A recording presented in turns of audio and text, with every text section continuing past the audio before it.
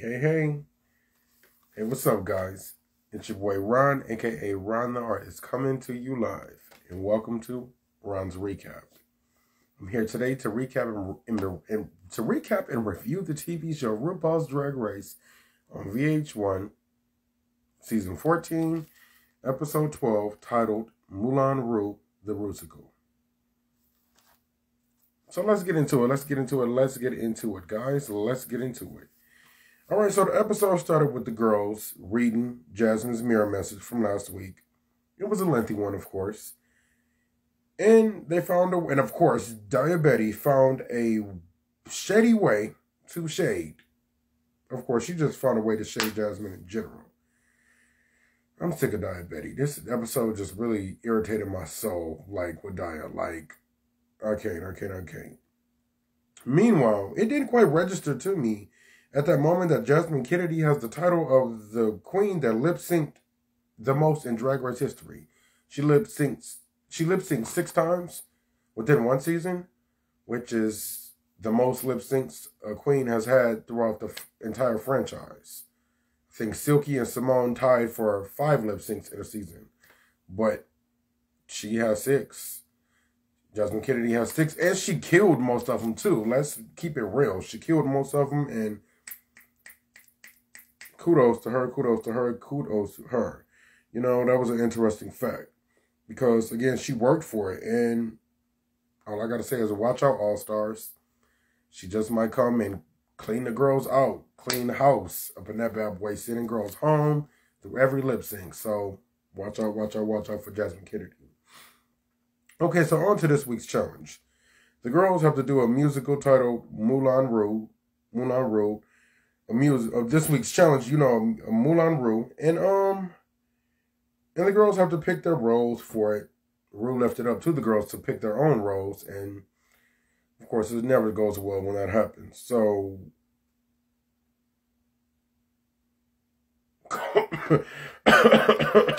Diabetes, preferably.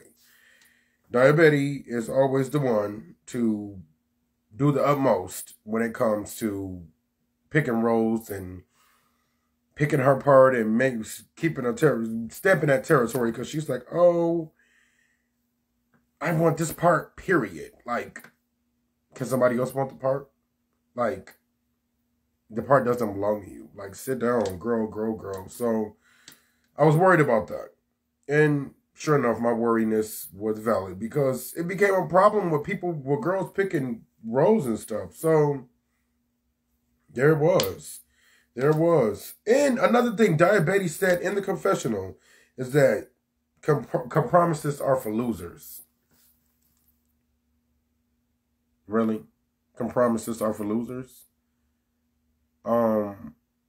Diabetes, sit down somewhere. Like, girl, sit down, because that's a part of life, making compromises with people. You know, compromises is the better way to say it. Compromises. That's a part of life, making compromises for yourself, others, whatever. You got to make compromises, you know. So she was just like, you know, compromises are for losers. And I'm just like, at that point, I cannot with her, because she's too territorial over stuff that does not belong to her. And she just getting on my nerves. So next up, the girls are fighting and getting aggressive over the roles. Going from Georges to Angeria to Bosco versus Lady Camden. And all type of rudeness and shade was spewing from the girls. Like, whoa, child. All type of rudeness, all type of shade. You know, Georges made the point, like, I always let people get their way, and I never let, make a mark, but I really want this role. And Angeria was like, wait, pause, because I also am courteous, and I let other people go first and take their stuff. But I also have not done that, and I really want this role. But Georges is like, well, I can't see myself doing that role, so I want this role. And Angeria, the nice Southern Belle from ATL, she quotes. The nice Southern Belle from ATL. She let her have it. So that was big of Injuria. It was big of Injuria because I wouldn't have done it. So Injuria budged when it came to the role, letting Georges have the role. Now, when it came to Bosco and Lady Camden, that one was one for the books because no one wanted to budge. So Lady Camden gave the idea to flip a coin for the role when Bosco wanted to leave the role choice to the other girls. So as it was left in their hands, like, Bosco irritated me this episode too. I like Bosco, but this episode irritated me. Like, it's apparent that the girls are starting to, like, get worried about the competition. The girls are starting to get worried about the competition and their stance in the competition. Bosco should be, because Bosco was the one who almost went home last week. She was the one in the bottom two with Jasmine Kennedy. So she's definitely wanting to make a mark this week and trying to stand her ground with the role. And in the midst of, like, tearing not Jasmine Kennedy, in the midst of, like, tearing Lady Camden down and throwing little darts at her, and none of that really worked, and it didn't work in her favor. Yeah, it came down to the other girls picking who would be specific for that role, and Willow had to be the tiebreaker and the one making the decision of who was to pick the role. And Willow ultimately chose Bosco to take the wanted role. She chose her because she said she knew that Bosco would take it harder. And that left Lady Camden pissed, and Bosco pissed as well. You know, but Lady Camden more. It was drama, and Lady Camden went her way and Bosco went her way. Like, that's the situation where I would definitely will be in somebody's ass, because I want this role, you want this role. There's 2 roles left. I want this role and you want these roles. And both of the roles are 2, like, major players. One was the host or the owner of this club, which is a good speaking role, which Lady Camden was forced to do it, spoiler alert, and she murdered it. But I could have seen both of them doing that role. Like, Bosco said she couldn't see herself being the host in that role, or the club owner, I definitely could have seen her doing that. The way dressed and all, Bosco could have pulled off that role. Lady Camden wanted that star role, and I would have liked to see her in that role, and it backfired. Again, spoiler alert, it backfired, and karma got her ass. So, Bosco, at that moment, Bosco supposedly, you know, felt bad, and here comes Diabetes again, egging it on, as if Bosco made the right decision by standing her ground. Like, girl, I am sick of Diabetes. Diabetes is so just, like, I'm usually a fan of the one thing about me, I'm a fan of the underdogs. Takes one to know one. I'm a fan of the underdogs, but I'm not a fan of people that are just B words, I should say. Like, this was a scenario where Diabetes she's at a point where she's just being a total B in this competition to anybody to slightly get in her way. And also arrogantly, like, she cannot be stopped or touched. And she is not, her drag is not queen on top of queen drag top. It's not. Your drag is okay.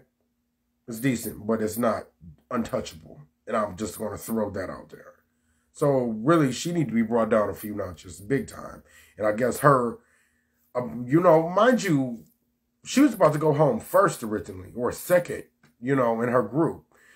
And maybe that's what put this fire under her butt to go so far, because she is now killing it. Again, I'll give her props, but, like, you're about to go home first, second, you know, the first in your group, the premiering episode, the second premiere. So your drag is not all that, love. I'm just saying. I was rooting for you at that moment. Like, I want to see her come back. But she is showing me more and more that her attitude is, oh my God, I don't like her. I do not like Diabetes. And again, like I told you guys in previous vlogs, that I try to, like, remain unbiased. I'll let you know here and there about some of my favorites. But if they did bad, I'm going to say they did bad. If they did good, I'm going to say they did good. Even the girls that I don't like Diabetes. If she did good, I'm going to say she did good. But if she did bad, I'm going to eat her ass up. Period. And despite of her doing good at the competition, she is the B of the competition. Like, and nobody is really, like, calling her out on it. A little bit they did. Georgia's had a little moment with telling her, like, she was doing the most in one episode, and she deflected that. But they need to be really on Diabetes' ass, because Diabetes is doing entirely too much. Every time you turn around, she's shading, like, aggressively shading somebody and just being nasty. And you don't have to be. Moving on. Okay, so in the midst of that, you know, after Diabetes came to, you know, Bosco letting her know she made the right decision by standing her ground. Excuse me. And Jerry went to console Lady Camden, as, you know, she also didn't get the role that she didn't want. And Jerry. So she's like, you know, I feel you. We're in the same boat. You know, don't feel too bad. Just try to use this to your advantage. Do what you got to do to shake this role. And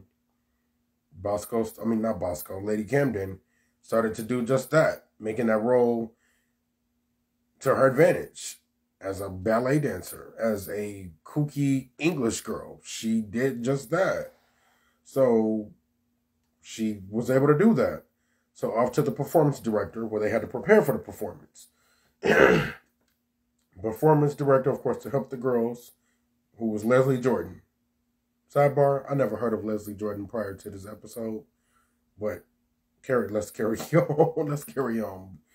You know, Leslie Jordan, I guess, is known for, like, Instagram comedy, stuff like that, skits maybe, with the assist of Leland being the composer and Miguel Zarat being the choreographer for the challenge. Choreography went well with the girls. Most of them seemed to have kept up until there was a slight issue with Angeria picking up the choreography. She wasn't able to pick it up so fast, and Angeria has 2 left feet almost, like. She can move. The thing is, she can move. She just is not much of a dancer, I should say. Because I've seen her do, you know, confidently walk and strut and do some flips and turns but I haven't, like, seen, like, major choreography. Yeah, Cara. I see, I saw that, like, they showed a few clips about Leslie. They showed a few clips about Leslie. You know, him making, you know, the little comedy skits and stuff like that. Was it Leslie Jordan? Where is his name? Leslie Jordan. Yeah. So they showed a few clips of him, like, you know, making people laugh. And he said he did drag before RuPaul did drag. That was a long time ago now. That was 80s probably.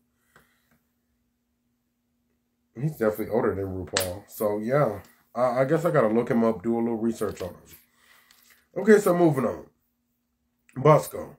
Bosco seemed to have, you know, she seemed to have the choreography down packed. Bosco seemed to have the choreography down packed. And, as she should have. She should definitely have came correct. Considering how hard and the negativity and the BS that was spewed for that role. Definitely should have came correct. And Lady Camden seemed to have more down packed. She let that fire, you know, hit her like, I'm going to do better than Bosco in this with the role that I didn't pick, with the role that I didn't want. I'm going to eat her ass alive, and I'm glad she used that fuel. Again, the underdog energy. But, yeah, Lady Camden, she was ready to take this challenge home and make Bosco eat her shit. And I was here for it. She literally wanted to make Bosco eat her shit. Like, she did a whole lot for this role and aggressively took this role, and you better wipe the fucking floor with this role. So, on to the makeup room. The girls are bonding over conversation about their background in dance, and it seems that a few of them had experience, you know, dancing experience in 6 kids, like Georges and Bosco. Bosco is self-taught. Well, no, I'm sorry. Georges is self-taught.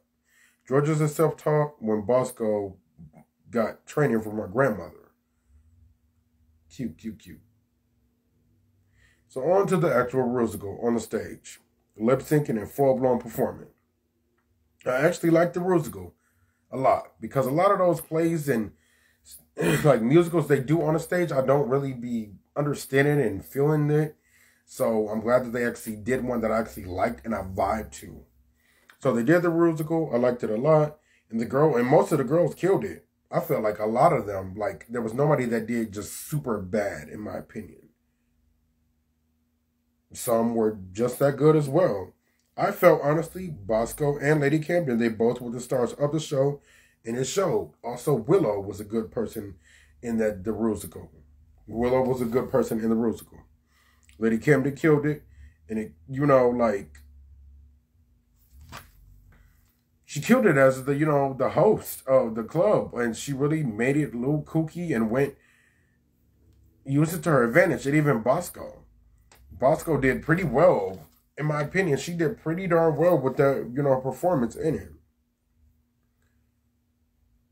And, yeah. So, on to the runway. Lady Camden killed it on the runway. It gave Ice Queen. I think the little vest shirt idea could have went a little bit harder, in my opinion. Could maybe had a little bit more for like little sparkles or whatever she had on there, but she definitely understood the assignment, and the outfit was dope. It gave what needed to be gave. She gave. Bosco, shiny with spears and revealing, but a big ass but. Given the same 2-3 piece outfits that we've seen from her several times the last 3-4 weeks, I'm tired of it. Like, I'm surprised that they let her get away with this 4 weeks in a row like that. Has a piece here covering over the chest, a piece here, and a piece down there. Like, and she's done that look with like different fabrics and a different aesthetics, but it's been like that every time where she's wearing heels and showing off her body with those 3 pieces. And I'm just like, girl, we need to see something else. Give a gown or something. Try something else. Give edge, because Bosco, that is not it.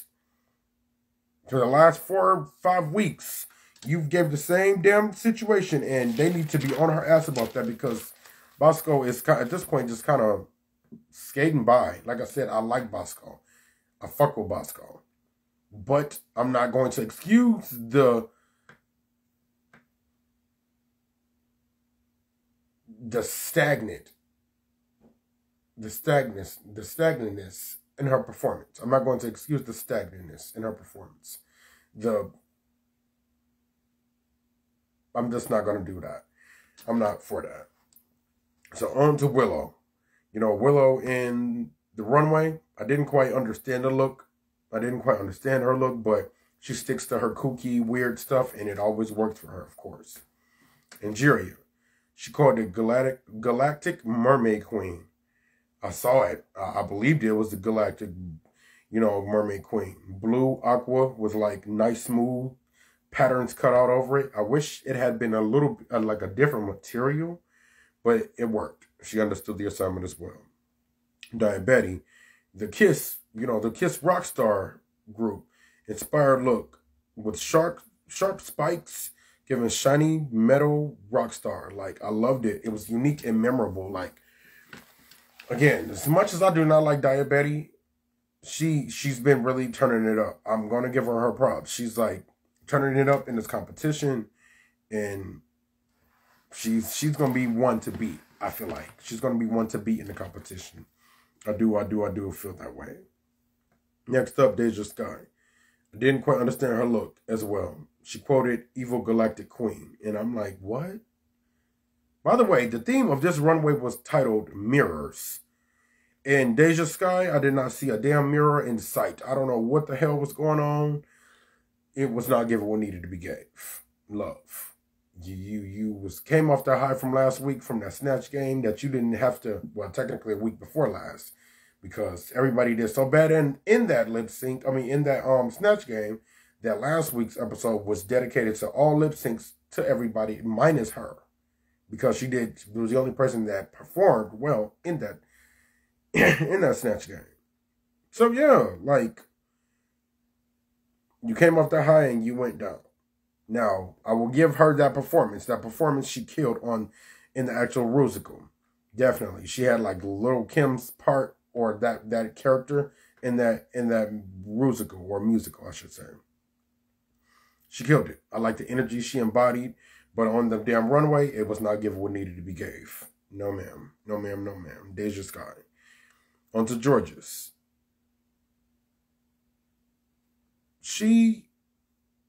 It said a Cardi B, she said a Cardi B inspired look, she said. I didn't quite understand it either.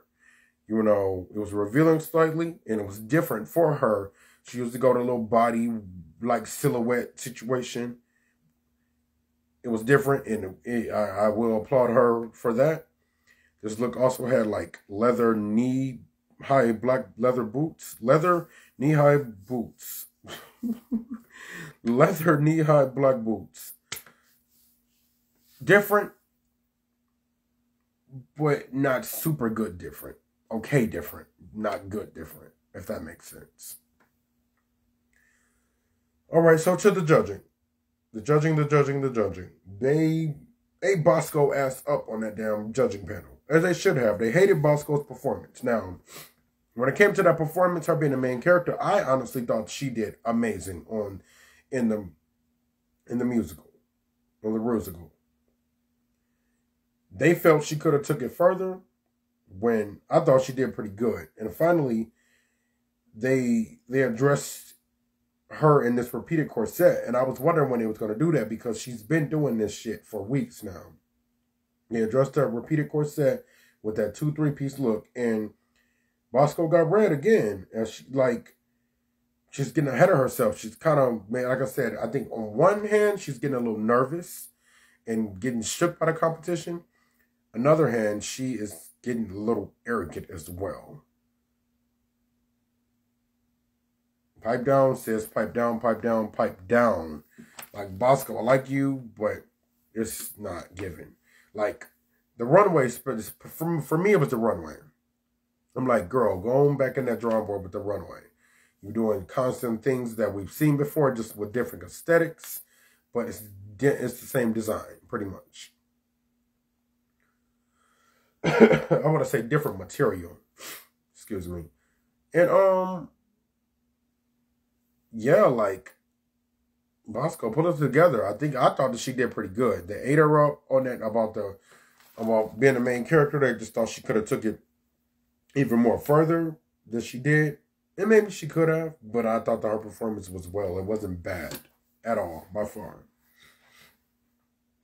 So from there, next up, most of the girls understood the assignment this week, but Angeria fell a little short in the performance, yet killed her runway when Deja was the exact opposite. Like, good performance, but not so good runway. And Georges could have been a little better on both ends, runway and performance. But I feel like her performance was better than her runway. Ultimately, all of that resulted into Lady Camden winning this week's challenge, which was super deserving. Super deserving, because I'm like, she did what she needed to do. Lady Camden really made Bosco eat her shit. Like, all that riffraff that Bosco was doing about that role, and even though you did good, in my opinion, the judges didn't feel that way. You got ate up for the runway and that damn musical, and Lady Camden rose above all of that. She got praised for the runway and the freaking musical. And a part that she didn't even want, that you forced her out of, and Karma ate her ass up. It ate her up. As Lady Camden rose, Bosco fell. And like I said, she was being nasty about it too, so it served her right. I think she got a lesson learned from that too. I was happy to see the results of that, because the cocky interaction that, Bosco had with Lady Camden earlier in the episode was not it. It was not it. It was not it, baby. Okay, so next up, it resulted to Diabetes being safe, Willow was safe, and Angeria was safe, making Bosco, Georges, and Deja Sky at the bottom 3. Deja Sky resulted into being safe, ultimately making Georges and Bosco the bottom 2 queens to lip sync. Push came to shove. The lip sync came. It was time for the lip sync. Georges ate Bosco up in that lip sync. You know, it was a dance number song, a Whitney Houston song. It was a dance number version of it. And Georges hit every beat, in my opinion. Hit every single beat, giving like Lil' Kim vibes and everything in the song. Like, like robot, like, she killed it. And Georges won a lip sync, ultimately sending Bosco home. But what do you know? Came push to shove to say bye-bye to Bosco. Bosco had that golden bar chocolate, bar, saving her and solidifying her to be safe this week by random. So finally it appeared. And oh my God, it took, what, 12 episodes for that damn golden bar to appear? Yes, 12 episodes. Like, I was wondering who had it and when it was going to appear. If you guys don't know, at the beginning of the season, the 14 girls had to pick a chocolate bar out of this box. One of them was a golden chocolate bar.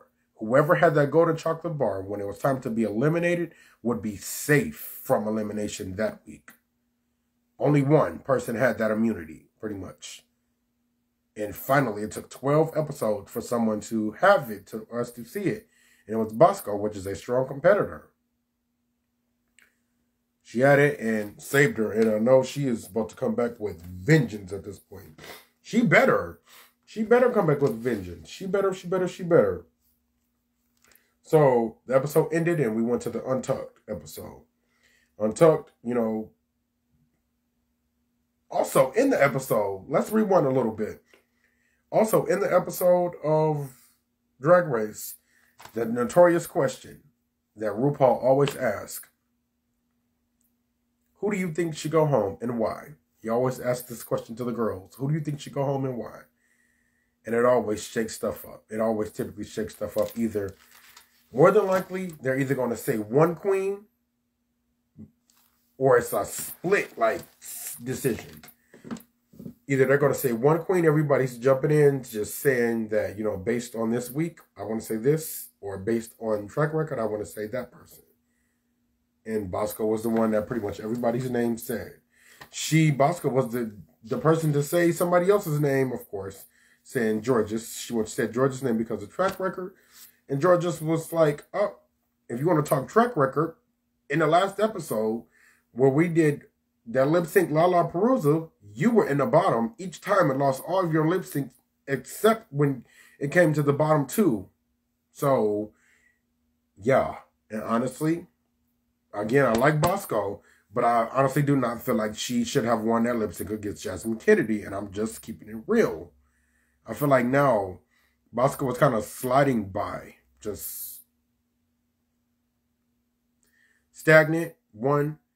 2, she's also just kind of maybe a little favoritism thrown at her that's keeping her in this competition, because outside of that golden bar, which was not favoritism. But yeah, like, you talk about track record, when last week, sweetheart, Georges killed her lip sync on the first try.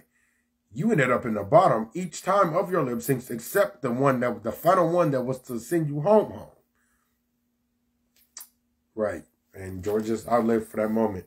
Got right back with her. So, back to the Untucked episode. You know, everyone's answers, you know, to that notorious question of who should go home and why. You know, she didn't take it to heart. She didn't take it to heart because she know, you know, everybody has to go home. Not everybody has to go home, but everybody has to say a name. And it's just asked to them, so they got to give one. And she just happened to be the one to not be so great this week. So she knew everybody said her name. She knew she was going to be in the bottom. So she wanted to dip as quickly as possible after stating a few words to the girls to prepare for the lip sync that she knew was inevitable. She didn't know that she would be in the bottom 2, bottom 3, but she knew that she was in the bottom 2, bottom 3 when it was going to come. In this Untucked episode, Lady Camden, she got, you know, the family video this week. And it was her mother in the UK. Left a message for her. Genuine, sweet, loving, and just words, uplifting words that she needed at that moment. I know she did.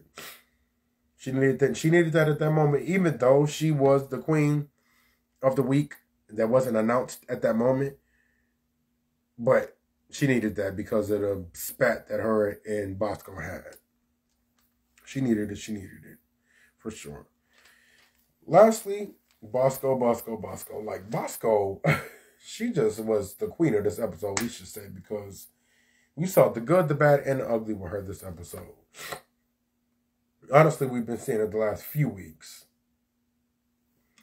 Okay, but lastly, my last note about this episode is Bosco finally decided to have a convo with that aggressive moment she had regarding the roles with Lady Campton. They both owned up to their wrongdoing and the aggressiveness of the situation and not really wanting to go to that extent again. But I don't think Bosco gave the apology to Lady Campton that she deserved. And I'm like, okay, girl, are you going to apologize? Because that wasn't really an apology. But they squashed it and it's behind them now. Or above me now. As they like to say. It's above me now. But, yeah. Like, Bosco was the queen of this episode. Bosco is we have 3 weeks away from the top 4. And if you ask me, there need to be a double elimination next week's episode. Because this show has been carried on way too many episodes. It's been 3-4 saves this season. 3-4 saves, and it's taking too long. It's taking too long. And I'm ready to see some of y'all go. And my advice to Bosco, yes, you are a good competitor. We know you can perform. You got this burlesque energy about yourself. You're sexy, and you're confident, and your drag is decent. But my advice to you is step your cookies up. Otherwise, you will be going home. I like to see you in the top 4. You are in my pick of the top 4, but you seem to be losing your footing, love. Step them cookies up. Step them up, please and thank you. That's all I have for you, folks. That's all, folks. So it's your boy Ron, aka Ron the Artist, coming to you live. If you're watching this with me right now on Instagram, we are live. If you're watching this on YouTube right now, this is pre-recorded and it's taken from Instagram Live. If you're watching this on YouTube, please subscribe, like, share, comment. Let's talk about the recap review. How did I do? How did you like the episode? What did you like about the episode? What didn't you like about the episode? If you're watching this on Instagram, let's talk about it. Let's talk about the episode. Again, the same applies to you. Like, comment, follow me. Let's chat. Let's talk about the episode. So again, it's your boy Ron. And I'll see you next week, guys. See you next week. See you next week. See you next week. Peace.